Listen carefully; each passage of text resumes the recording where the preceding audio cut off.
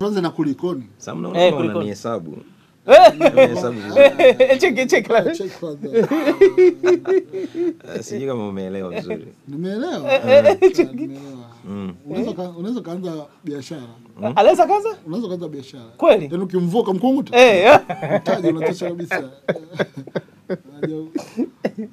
Kwa siku moja nimtana na mmoja mlemavu atakuwa Ceasar alikuja. Ndio mmoja malkia nguvu alikuwa fupi hivi yule mwalimu. Akanambia mimi hapa unajua nimevaa milioni 6. Haiwezekani. Kama milioni 6. Kama angalia 6. Umepata wapi? Alimba milioni 9 sasa milioni 9. Kama milioni 9. Kama kwa sababu gani? Akabei kiatu ambacho kinasababisha ni miguu ibalance. Kimoja chenyewe bei ya sokoni milioni 4. Kwa hiyo viwili ni milioni 8. Bwana. Ukichukua pamba zangu zingine hivi ni kama milioni hivi na zingine. Bwana. Huko nikimuta mimi milioni 9. Du. Afu nikahesabu na mimi hapa. Sasa ningepata yani nikimvua mimi nishaanza maisha hapa ya town fresh. Kwa pasta leo umeelewa? Pasta leo umeelewa. Karibu pasta. Pasta kulikoni kwanza asubuhi ya leo. Mimi nimezoea nyinyi watumishi wa Mungu. Napiga masuti, napiga vile vitu vya upako. Unajua upako. Ni sawa kuna suti za upako kwa sababu ya madhabahu.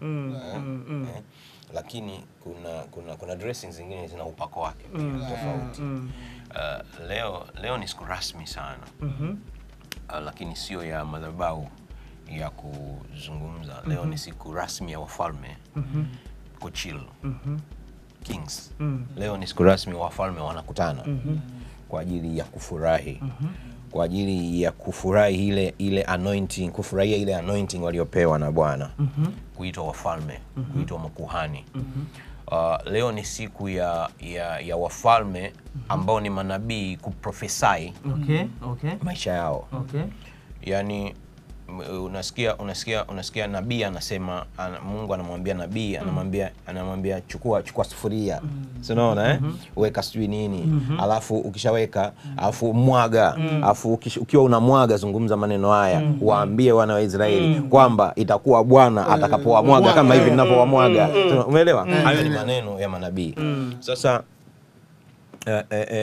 kwenye Ufunuo anasema ametuosha dhambi zetu. Unaona sasa maneno leo anasema maneno magumu ametuosha dhambi zetu na kutufanya ukuhani wa kifalme. Sawa. Sasa kama sisi tumekuwa ukuhani wa kifalme na ni manabii, basi ni wakati wa kufanya yale matendo ya manabii. Kwa hiyo dress code niliyopiga leo, this is a prophecy. Huu ni unabii kwamba Bwana ametufanyia furaha. Sawa. Umeona? Kwa hiyo ninavyo dress hivi naonyesha furaha yangu kwamba ninakwenda kuchill. Na ninavyo chill pale ninazidi kuprophesy furaha yangu. Kwa sababu ufalme wa Mungu sio kula wala kunywa, bali haki, amani na furaha katika Roho Mtakatifu. Kwa hiyo ili uthibitishe kwamba wewe upo katika ufalme na wewe ni mfalme, lazima uwe na furaha. Kwa hiyo leo tunaenda kudhihirisha furaha katika grace party. Mama. Ndo maana sasa. Leo ni grace party. Ni party. Yaani nikisema party nazungumza ile pare. Unaona kuna white party. Kuna nini? Naweza nikasema grace party ya leo naweza nikaibatiza kama jeans party fulani. Mambo yetu yale. Jeans t-shirt yale. Mambo yetu yale. Yaani kama jeans party fulani. Kwa hiyo leo ni siku ya kufurahi, kucheka, kumtukuza Mungu, kuimba. Yaani kufanya kila kitu katika Roho Mtakatifu. Huu ni mwezi wanasema ni mwezi wa kuachilia. Kuna wakati wa kupokea na wakati wa kubeba. Alafu ukishabeba kuna wakati wa kutua. Siku zote wanatua mwezi wa 9. Sijui kama nimeongea. Nimekuelewa. Ngoja nikae vizuri mwelewe. Siku zote tunatua. Tunaachilia matunda mapya mwezi wa 9. Kwa leo ni siku ya kufurahi kwa ajili ya matunda ya mwaka 2017 ambao ni mwezi wa 9. Ndio. Kwa hiyo ndio huu mwezi. Hapo nimekuelewa, yani Ushanielewa. Iko class A kabisa, level A. Kwa kuwa mwaka ulianza Januari. Ndio. Kwa hiyo kama vile mama mjamzito katika mwezi wa kwanza kupokea ujauzito. Nimekuelewa. Anabeba mimba kwa miezi 9. Nimekuelewa. Mwezi wa 9 ndio mwezi wa kuachilia. Yeah. Kwa hiyo mwaka ulianza Januari. Kwa hiyo mwaka Januari ukapita Januari, Februari, mpaka ilipofika September. Ndio mwezi September sasa. Katika hiyo sema prophetic grace party. Ndio mwezi wa kuachilia. Ni mwezi wa kuachilia. Umeshabeba sana. Ni mwezi wa kuachilia. Yako mengi unatakiwa uyaachilie mwezi huu. Na unayaachilia kwa njia hii, kwa kufurahi. Sawa. Unayaachia mambo kwa kufurahi. Mapya. Mama amepata shida. Ndio. Mama miezi 9 shida. Mate ya kauki. Ndio. Anatembea na vikopo ukiwa kwenye mabasi. Udongo ukauki. Vurugu, mala ice cream, rafiki yangu deli nzima ananunua yeye. Chocolate. Acha kabisa yani. Umesikia hizo shida? Acha kabisa. Umesikia hizo shida? Sasa huu ni mwezi wa kuachilia kwake. Sawa. Yale mateso yote aliyoyapata, huu ni mwezi wa kufurahi kwake. Sawa. Anasema mtoto amekuja duniani. Kwa hiyo siku ya leo ni grace party ya mwezi wa 9 ya kuachilia, ya kutoa vile vitu ambavyo vinatakiwa vitokee katika maisha yako. Leo ni siku ambayo tutakuwa pale na watumishi wa Mungu mbali. Kwa mfano tutakuwa na Dani leo. Dani Msoka leo atakuwepo pale. Mshikaji wako sana. Dani anakwenda kuzungumza maneno ya ufalme ya kuachia baraka katika mwezi wa 9. Ataenda kuongea mambo ya kinabii ya wafalme. Sio ya kizushi-zushi. Ya kinabii ya wafalme. Kwa habari ya kuachiliwa kwetu. Kwa habari ya kuachiwa huru. Na kwa habari ya kuzaa vitu vikaonekana katika ulimwengu huu. Mimi naomba nikukatishe pastor. Nikukatishe kwa maana ya kwamba kama leo ni grace party na leo ni siku ya kuachilia, kuna Watanzania ambao wanakusikia lakini wanatamani kujua kutakuwa kuna nini na inafanyika wapi, direction ya hii kitu. Grace party inafanyika Ilala Boma. Sawa. Ilala Boma. Mwalimu House. Gorofa ya kwanza. Sawa. Kuanzia saa 9 alasiri. Sawa. Tumeshatoka huko churches na nini kila kitu. Tunakuja pale. Kinachofanyika pale ni kwamba tunamtukuza Mungu kwa kuimba, kwa kufurahi, kwa kucheza na zaidi ya yote kupata dakika 2-3 za kuzungumza maneno ya ufalme ya kuachia mambo yetu ambayo yalikuwa yamekaa ndani tumboni kwa miezi 9. Yamekaa ndani tumboni. Ndio. Kwa miezi 9. Ndio. Wanasema wale waaminio ndani yao itabubujika maji ya uzima. Ni wakati wa kuleta maneno ambayo yatasababisha bubujiko la maji ya uzima kutoka kwa watu. Uzima utabubujika kutoka kwa watu. Unajua Jimmy? Sam. Mungu jinsi alivyotupangia maisha, naweza nitumie neno hili, alifanya mambo fulani alafu akamaliza. Ndio. Hakuna jambo moja ambalo hakulifanya. Wanasema yeye ni Alpha na Omega. Manake ameanza na amemaliza. Sio atamaliza. Alishamaliza. Kwa hiyo kila kitu kiko at our disposal. Kila kitu kipo katika kufikiwa kwetu. Yaani sisi tunaweza tukafikia. Sasa unakifikiaje? Unakifikia kupitia moyo wako. Ndio maana anasema linda sana moyo wako. Kuliko vyote fanya nini? Ulindavyo. Anaenda mbali zaidi anasema maana humo ndipo zinatoka issues of life. Chemichemi za maji ya uzima. Issues of life. Kwa hiyo unapoongelea habari ya maisha yako, mafanikio ya maisha yako, hayako mbali sana. Yako kwenye moyo wako. Yako kwenye moyo wako. Kwa hiyo Mungu anaposema yeye ni Alpha na Omega, manake alifanya mwanzo, akafanya na mwisho, akamaliza, akaja akaviweka moyoni mwako. Wewe ni kuviruhusu vitokee. Na namna pekee yake ya kuruhusu vitokee ni kuweka huo moyo katika namna ya utayari. Kiasi kwamba iruhusu hivyo vitu vitokee. Vije. Yaani usiweke blockages. Unaposema kwamba ufalme wa Mungu sio kula wala kunywa. Warumi na Paulo wakati anaongea na Warumi alikuwa anaongea kwa habari ya kula. Umeelewa? Ndio maana ameongea pale kwa habari ya kula na kunywa. Lakini unaweza kuongea vitu vingine vingi. Sawa. Kwa hiyo ufalme wa Mungu sio vitu vingine vyote, lakini ni haki, amani na furaha. Kwa hiyo ukiruhusu moyo wako kupata furaha, sawa, ukiruhusu moyo wako kupata furaha, sawa, maana ni kwamba wewe umeulinda huyo moyo, sawa, uweze kububujisha maji. Wiki iliyopita nilikuwa nafundisha darasani kwangu, nikasema kwamba wakati fulani tulisikia habari ya mlima Kilimanjaro. ndio Kulikuwa na issues za watu walikuwa nakata miti. Sawa. Nakumbuka? Sawa. Wakasema bwana, watu hao wanakata miti wanasababisha ule mlima unapotesha theluji. Yani chemi yake ambayo ndio theluji inapotea. Uzima ule mlima unapotea. Kwa nini? Watu wanachop miti. Sawa. Uzima unapotea. Sawa. Sasa na moyo uko hivyo hivyo. Kila unavyoleta blockages, unapoleta yale mambo ambayo wewe unakea zaidi, unajali zaidi, unasababisha ile miti ambayo ingesababisha kubujika kwa mito ya maji ya uzima kukatika. Okay. Ile miti ikishakatwa, ikishaondoka, maji yale hayawezi kupatikana. Kwa hiyo uzima hauwezi kupatikana kwenye maisha yako. Wewe utashangaa unapiga maombi ya kufunga na kuomba. Issue sio kufunga na kuomba. Issue ni moyo. Moyo wako umekaaje? Sawa kabisa. Unafurahia wewe? Maisha unayaangaliaje? Kila wakati unawaza kuhusu matatizo au unawaza kuhusu Mungu alichofanya? Ukuu wake. Unawaza kuhusu ukuu wa Mungu? Na kweli unawaza, tuone basi, tuonyeshe kwamba kweli wewe unawaza kuhusu ukuu wa Mungu. Katikati ya matatizo wewe unacheza huko Grace Party. Katikati ya shida. Katikati ya kwamba una kazi lakini huko Grace Party una party. Umeelewa? Nakuelewa. Umeelewa? Yaani katikati hada ya kodi ya nyumba haipo, lakini wewe unakuja Grace Party una party. Mungu anaangalia sema sijaona imani kubwa kama hii. Umeelewa hayo maneno alisema? Nimekuelewa sana. Anasema yani katika Israeli sijaona imani kubwa kama hii. Nenda, imani yako imekuponya. Well, show your faith. Show your faith. Onyesha imani yako.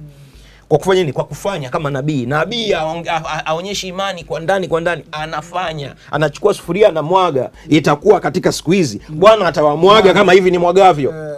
Unamwaga baba mwenye nyumba. Umenielewa? Yaani mimi last week niliongea kuhusu wafalme.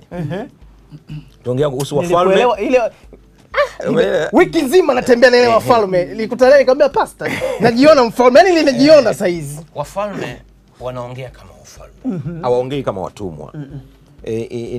Nikazungumza hadi kuhusu mustakabali wa nchi. Nikasema Watanzania, hebu tubadilike. Tubadilishe mindset yetu. Tuende katika mindset ya wafalme. Tuondoke kwenye utumwa. Watumwa ndio wanalalamika. Si maisha magumu, si yamefanya. Hayo ni maneno ya watumwa. Lakini wafalme wanaongea vitu vinavyokuja, vitu vinavyotarajiwa, vitu vilivyo. Yaani unakuwa kama vile Ibrahimu anasema. Ibrahimu alitarajia visivyoonekana na akaviongea bayana. Kwa kama vipo lakini havipo. Kwa hiyo wafalme wanaongea katika lugha hizo. Kwa hiyo badala ya kulalamika tuzungumze prosperity ya nchi yetu. Sawa. Kwamba hii ni nchi njema sana. Hii nchi imebarikiwa. Hii nchi iko juu. Hii nchi viwanda vyote vilivyokufa vitakuwa juu. Vitawaka na watu wote ambao nikipita barabarani na waona hawana kazi watakuwa na kazi. Yaani unazungumza, una prophesy kwa sababu wewe ni mfalme. Unielewa? Kwa hiyo wafalme wanafanya vitu kwa vitendo, kwa kuongea, kufanya. Sasa mimi wakati nimegundua hiyo siri kwamba I am a king and a prophet. Unajua nilisema juzi kwamba unajua nasema hamna maprofeti. Tupo. Maprofeti. Tupo maprofeti. Wapo maprofeti wanatuangalia sasa hivi. Na wanaelewa kabisa kwamba sasa wao ni maprofeti. Sasa prophets prophesy. Wana prophesy. Kuprophesy maana yake ni nini? Unasema yale yasiyokuepo kana kwamba yapo. Kuprophesy sio unajua kuna ile hali ya kusema kama vile unataka kama kubashiri. Yaani unaotea. No, kuprophesy sio kuotea. Watu hapo ndio wanapokosea. Kuprophesy sio kuotea, kusema unajua kuna ndege itaanguka. Sio prophet. Hiyo sio prophecy. Prophesying ni kuongea vile vitu ambavyo havipo kabisa. Na unajua havipo. Najua kabisa mimi hapa sina gari yangu. Sina gari yangu. Sawa? Lakini naongea habari ya gari yangu. itakuwa katika siku zile zinakuja. Ndio. Mimi Ceasar Masisi Ndio. nitakuwa na gari yangu. Ndio. Itakuwa nyekundu, nzuri. Ndio. Iko vizuri kabisa. Mimi na familia yangu tutakaa kwenye gari yetu. Ndio. Nitamchukua wife, nitamfungulia mlango mimi aingie kwenye gari yetu. Ndio. Nita drive gari yetu. Ndio. Tutakwenda. Hayo ni maneno ya nabii. Yani hapa inamaanisha mwenye nyumba amekupa kodi ya notice. Alafu na wewe mwenye nyumba mimi ni leo tu. Ndio. Baada ya miaka michache Ndio. na gorofa la kwangu. Nitakuwa ninakaa kwangu. Alafu wewe nyumba hii itakuwa imeshaanza kuchoka. Usije kushangaa kwamba ukaja kuwa mpangaji wangu. Ayesa sababu mbona unalanda baba mwenye nyumba? Mweleza tu. Sababu una notice ni Mimi nikinunua gari leo. Bwana Jimmy, mimi ninunua gari leo. Ndio. Wewe kaja kununua gari baada ya miaka miwili. Gari lako litakuwa jipya na kwangu litakuwa limeshaanza kuchoka. Sawa. Vipi hivyo baba mwenye nyumba? Yeye nyumba kabla mwisho kujenga leo itakuwa nzuri. Nikijenga ya kwangu itakuwa mpya. Afya kwake itakuwa. Pastor nimemwelewa sana. Lakini nataka niseme leo. Mimi nataka watu 20. Leo nataka lazima nipende kwanza Grace Party. Nataka leo nikutane, yani niombe Pastor Ceasar leo kama inawezekana watu 20. Nataka watu 20 wa Tanzania 20 ambao wanatazama Chomoza leo waje Grace Party. Nataka watu 20. Labda sema kama watu 20 hapa nini? Maana hao washakuja 20. 20 washakuja. Sema 20 watakaokuja pale. Itakuwa namna gani vipi tukiweka pale meza moja ya selfie ili pige picha na Chomoza. Unajua kusema kufurahi unakaa unapasa sema tupate drinks kidogo pamoja. Pastor anaongea hapa kuhusu wafalme, akili ya kifalme. Ilinipeleka mbali sana. Kwa tofauti kubwa sana kikao cha wafanyakazi na kikao cha management. Bwana mimi sitaki. Pastor anaelewa. Tofauti kubwa sana. Kikao cha wafanyakazi na kikao cha management ni vikao vitu tofauti. Vikao vya wafanyakazi wengi sana wanaleta shida, matatizo. Management solutions. Yani wanasikia yale matatizo. Wakiingia wa management sasa. Sasa ili wewe ni mbaya sana ukiwa na akili za mfanyakazi ukiingia kwenye management. Unaenda kulalamika. Ndio hicho ninachosema sasa. Kwamba Watanzania waondoke kwenye ufanyakazi, waende kwenye management ya nchi. Yani uwaze ndio kile. Nataka tu hivyo. Yani uwaze. Mungu anataka tutawale na kumiliki. To manage. Kwamba Mtanzania awaze ataifanyia nini Tanzania. Sio awaze serikali ya Tanzania itamfanyia nini. Mimi nitafanya nini kwenye serikali ya Tanzania. Unawaza kimanagement, kiufalme. Sababu wewe ni mfalme. Kwa mimi ile mindset ilivyokaa. Hicho ni kwangu. Nikasema I take it. I take this. Niliwahi kukuhadithia hichi lakini wengine hawakuwahi kuisikia. Na wakati huo niko hatujaanza yani Grace product ilikuwa bado ndio inaanza bado tunakoroga pale jikoni. Tulikuwa jikoni kwetu pale. Nakumbuka. Tunakoroga pale kwenye vindoo hivi kwa alafu tunachukua tunaweka kwenye vichupa, tunaweka kwenye begi, tunaenda. God that life. Sasa kulikuwa na kanyumba fulani pembeni hivi ambako tuli kama kakodi ka store, kama kakodi ka store kadogo hivi. Na tukawa tunaenda kuweka vile vikemikali, tukivinunua tunaenda kuviweka pale. Sasa watoto wanatuma nendeni store. Wanakimbia store. Nakumbuka. Unasikia? Kwenye chumba sasa. Wanaenda store. Kalete kitu fulani au mtu anaambia bwana hebu nenda kalete kitu fulani, kalete chemical fulani hivi na hivi na hivi na hivi. Wanaenda wanaleta. Tunakoroga. Siku moja Roho Mungu akaniambia if you don't change your sound, you'll never change your scenery. Kama hutabadilisha, if you don't change your sound, you'll never change your scenery. Kama hutabadilisha ukisemacho, unachosikika ukisema, ndio hautabadilisha yanayokuzunguka na yanayokutokea. Sasa so what? Akaniambia change it. Badilisha. Hicho unachokisema kila siku kibadilishe kwa sababu wewe ni mfalme, wewe ni nabii. Ndio. Maisha yako yapo kwenye kinywa chako. Okay. Speak your life. Yes. Ukispeak itakuwa. Nataka ubadilishe unachokisema. Nibadilishe nini? Akasema badilisha kutoka kwenye store nenda kwenye kiwanda. Unasikia sana? Akasema nibadilishe kutoka kwenye store iwe kiwanda. Sema ukiwa unawatuma kwenda kuchukua vitu kule, usiwaambie waende store. Waambie nendeni kiwandani. Bwana. sijui kama nimeongea sana. Ukipita imani kwambia ukitaka kuoperate katika ulimwengu lazima uwe na fuse imekata. Yeah. Wasikuelewe. Yaani alivyokuwa anaongea maoni speaker sijui anaambia watu lazima fuse imekata. Huwezi kwambia tuende kwenye kiwanda kati unajua ni store.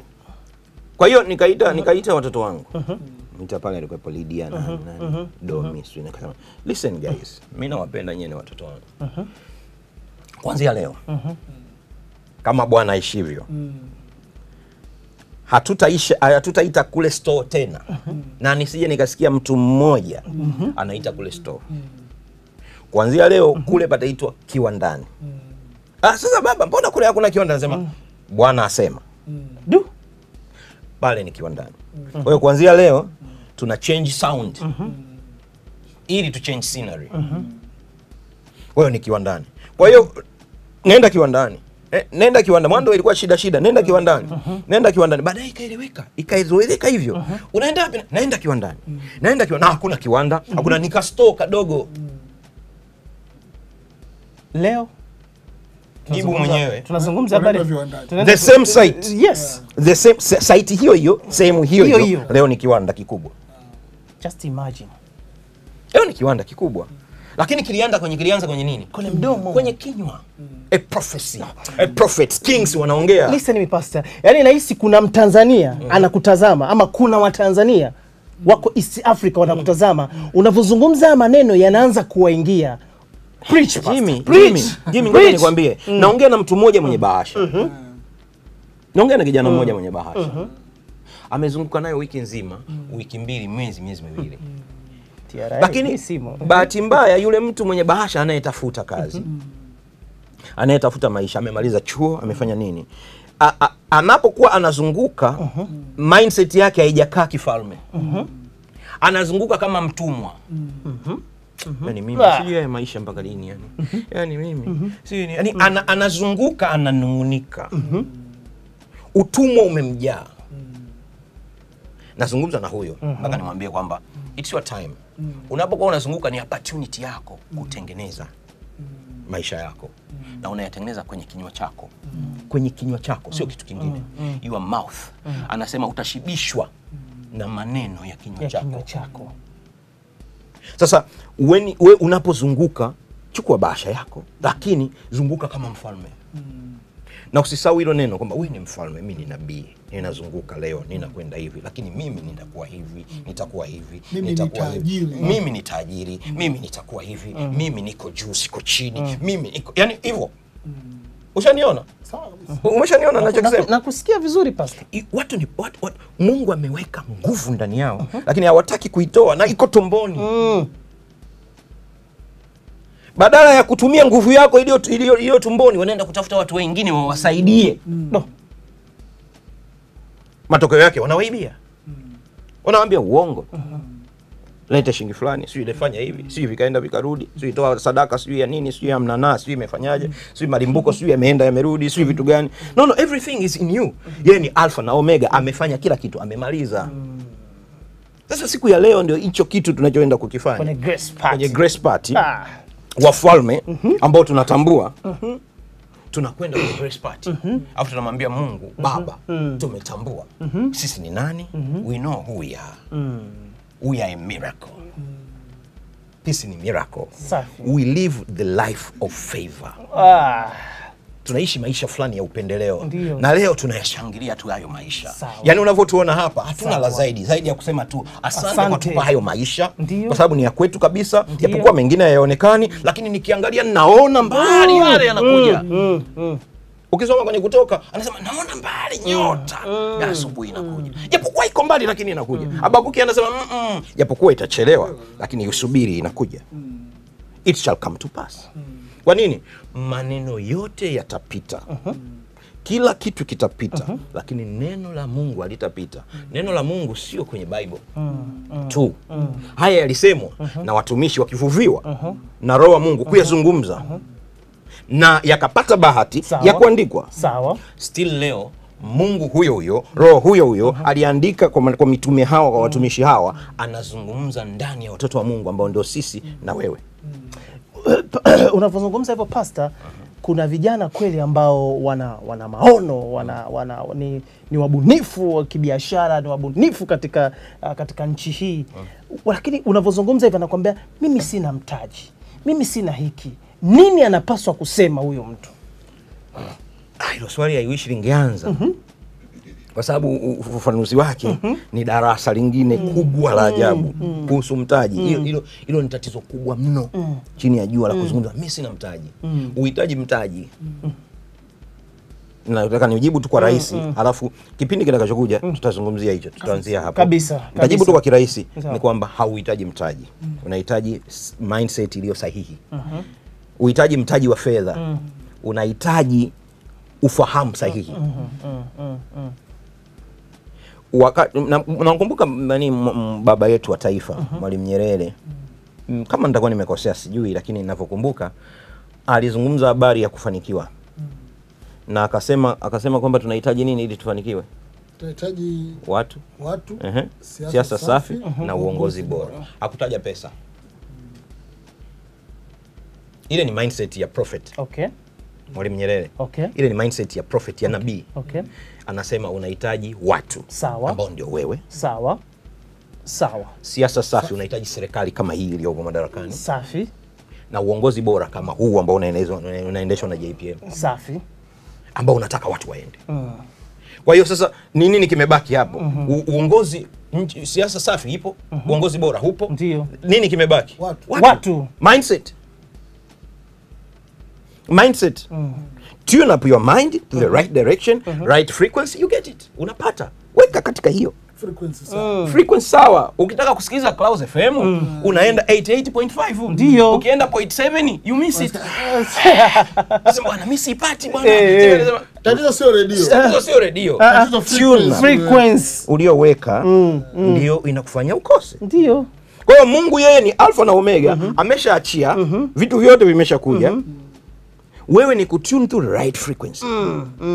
Ukisha tune right frequency, you receive it. Na ni stereo. Clear. Safi kabisa. Kwa hiyo leo Grace Party. Ndio. Ngoja nikwambie. Hapo namba zinapita. Namba zinapita. Wasiliana na sisi, utuambie. Lakini zaidi sana, haya mambo ya ufalme bwana, tunazidi kuyazungumza kwenye group yetu, na group yetu ya WhatsApp. Safi. Mambo ya ufalme tunayazungumza siku zote na watu wanafunguliwa mno. Nazo messages kibao. Hiyo namba ya WhatsApp hapo inapita. Tuma namba yako, ambia bwana niunge kwenye hiyo group ya WhatsApp. Nataka na mimi niendelee kujifunza mambo ya ufalme. Nataka nitembee kama mfalme. Nataka nifanikiwe kama wafalme wanavyofanikiwa. Kama Pastor Ceasar, mimi sisemi sijitambi. God has blessed me. Amen. God has blessed me. Kwa nini? Kwa sababu nilitumia kinywa. Utumia mdomo. Yani kuna siku moja nataka yani nafikiri kuanzia hiyo wiki ijayo labda nitataka nizungumze live. Nitapenda nije na mama wa Neema pia. Hapo sasa ndio tutakuwa umefanya. Hapo tutakuwa umetisha. Malkia wa nguvu asimame hapo. Awepo hapo, afu tuzungumze maisha yetu. Mtataka watu walie sasa pastor. Afu tuzungumze maisha yetu. Yaani pastor anazungumza hapa maisha, namuona mama anaweza akalia. Yaani sijui kama atafika mwisho. Tuzungumze power of prophets ambayo Mungu ameinvest ndani yetu, ambayo haikuhitaji wewe uwe mtumishi wa Mungu, unakuhitaji wewe uamini kwamba wewe ni mwana wa Mungu. Bas, that power is in you. Ichochee itoke, izungumze, wafuta shangaa vitu vinavyotokea. Utataka kupanda ndege, hiyo ndio nilikuwa naongea. Utataka kupanda ndege kwenda kokote, utataka kwenda kupanga foleni kokote, utataka kumpa mtu yoyote hela kwa sababu umeshapewa. Kiko ndani yako, it is in you.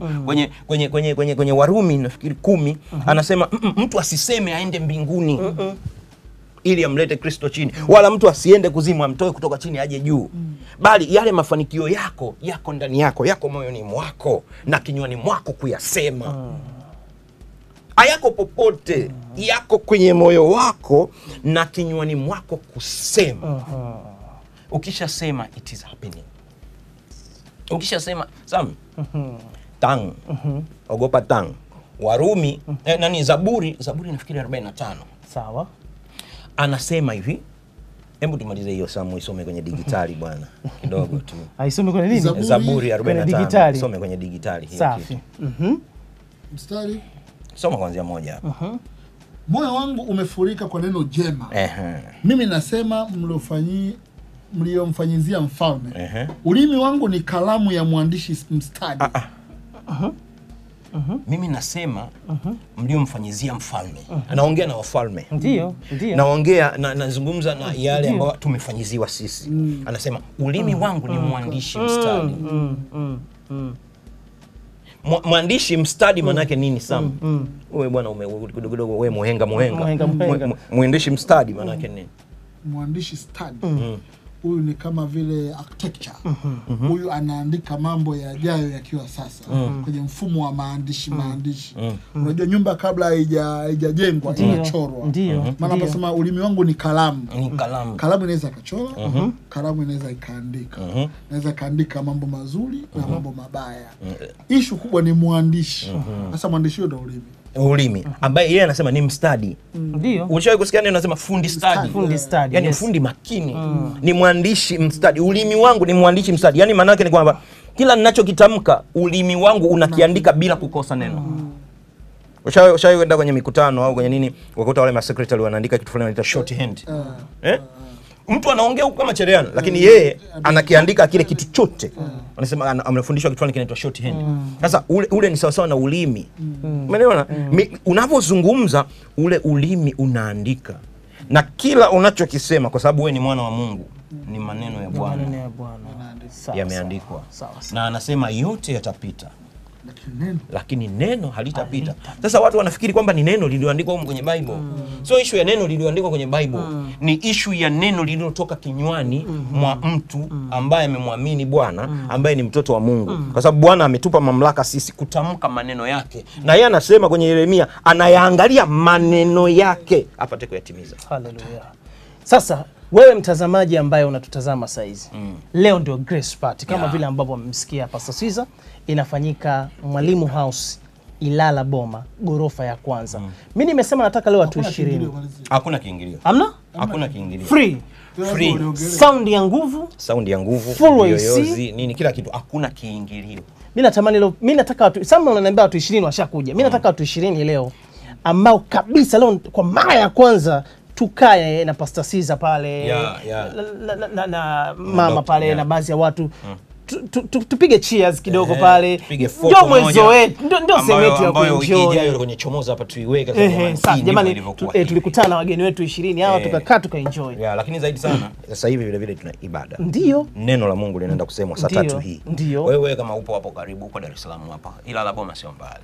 Njoo pale. Ndio. Ilala Boma saa hizi tunaenda saa 3 hii. Tutakuwa na neno la Mungu linasemwa pale mpaka saa 6:30. Tukimaliza hapo kwa sababu tutataka usipate shida. Kuna Grace Party inakuja, kutakuwa na chakula. Umesikia hiyo? Free na chenye. Yaani umesikia hiyo? Yaani chakula kabisa cha ubwabwa na nini hivyo. Free. Hatari sana. Unakula pale chakula ukimaliza unakaa tunaongea maneno alafu tunapari. Tunapati pale tunatukuza Mungu kwa yale ambayo anafurahi sana kisikia unapari.